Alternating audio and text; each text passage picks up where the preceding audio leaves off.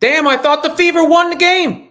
I do a video all hyped about Caitlin Clark's performance and about the way that the team looked early in the game. And all of a sudden, the comment section is like, fire Sides. Fire Sides. Get her out of here.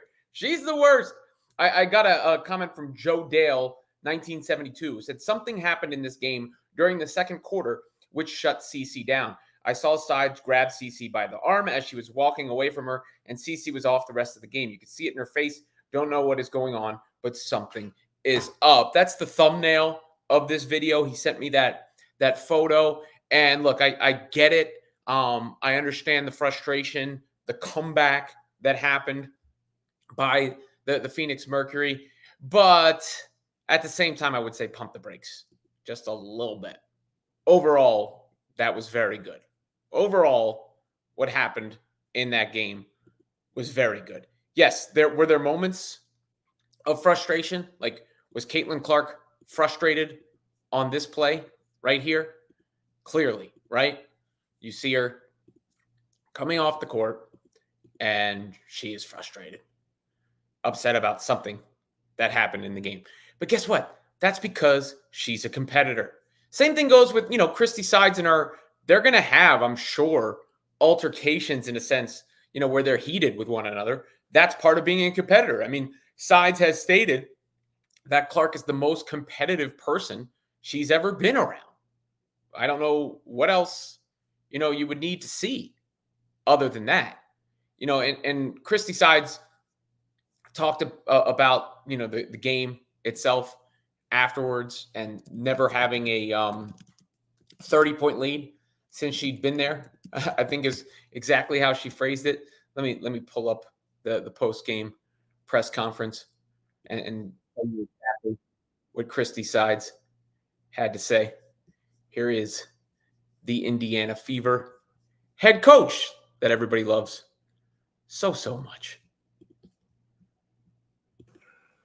I mean, right now,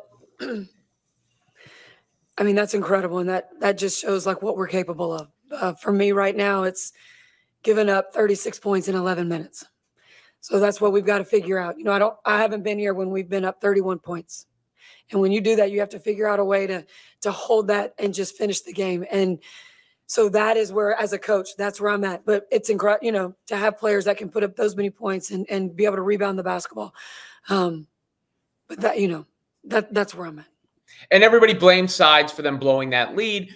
Look, rightfully so. It would be on the coach and everybody involved when something like that happens. But I've watched basketball enough to see leads like that evaporate often because the Fever had their foot on the gas and they took their foot off the gas. And the Phoenix Mercury played with pride. Kalia Copper, in particular, played with pride. And they cut back into the lead. One of my issues with Sides is I've never really heard her take personal accountability for anything. And there you have it there again. So that's one of my issues with her. I don't think she's been the best in the public speaking role of the job.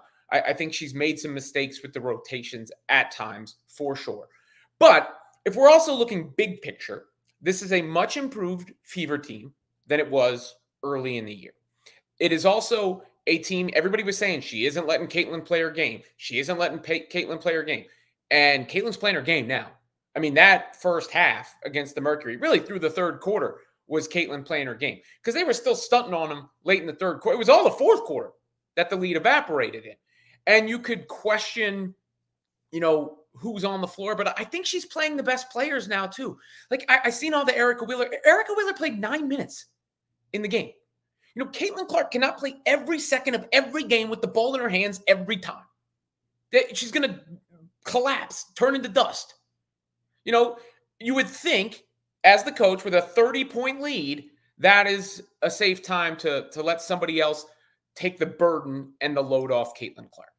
But if I'm looking at where this team was versus where it is, I can't criticize the coach completely for where it was and then not give her any credit for where it is when you've got Aaliyah Boston and Caitlin Clark connecting. You've got Kelsey Mitchell scoring, and I know people will say Kelsey doesn't pass. Every team needs a player like that who's wired to go get buckets. She's been great. No issues there.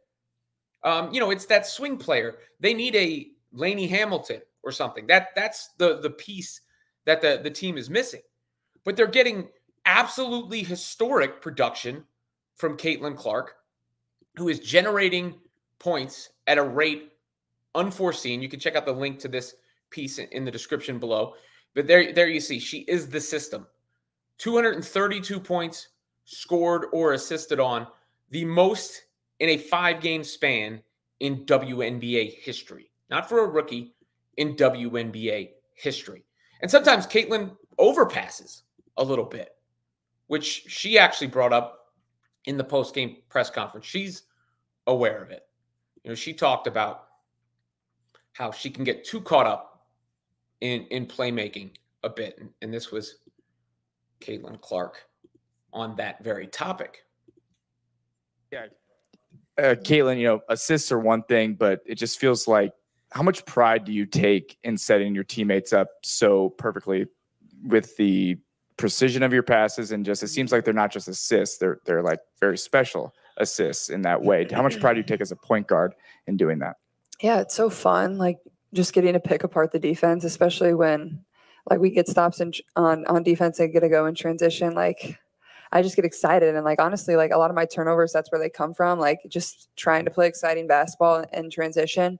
But I mean, I don't know. Like at times, I feel like I can almost overpass because like I want to set them up so badly that like I almost kind of lose vision of like the basket at times, or like, you know, I'm almost thinking like to pass the ball and kind of forget about shooting it at times. But I don't know. I think it adds a whole nother dimension of what the defense kind of has to scheme for, is like, you know, I'm going to try to set up my teammates the best I can, but at the same time, I want to be able to score the ball. So the more I can do that, the better it's going to be for our team overall.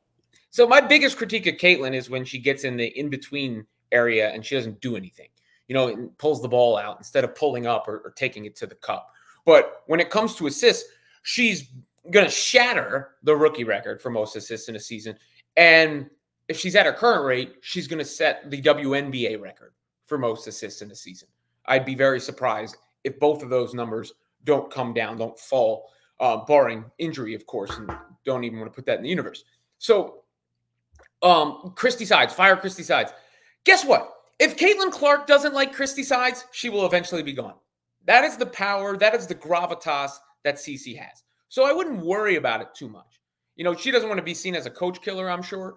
But at the same time, looks like Clark's doing her thing out there. Looks like she's not being held back. Looks like she's got the green light to do whatever she wants. And the Fever are playing much, much, much better. Yeah, they blew a bit of a lead, but they won the game. Seems like a bit of an overreaction to me after that performance against the Mercury.